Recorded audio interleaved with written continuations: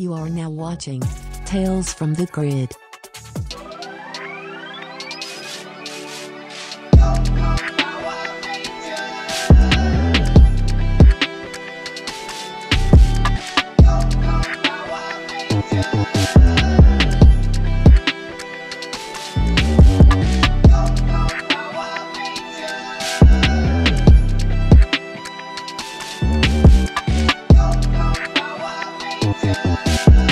My investigative work has been proven to be true, as the 30th anniversary pops have the 30th anniversary branding and displays the other 30th anniversary pops in the line. My prediction about these pops coming out during PulseCon 2023 was wrong, but it's still possible that once and always pops can come out, such as Roborita and the Rangers without their helmets on. It's great to see that these pops have finally been released. In these pops, the Rangers have their signature weapons, and also they don't have their Zords on their chests, which is more screen accurate. The Morphers have greater detail on them. These pops were around since January, but the official pre-orders got delayed until July. Delaying the pre-order until July puts the release date closer to the 30th anniversary. Releasing products around the 30th anniversary will increase sales potential. I will say my prediction was right about the Rita pop not being a 30th anniversary pop, and this is why it's good to take a second look at things. Will I buy? I already did. Thank you for watching another episode of Tales from the Grid, and until next time, have a good one.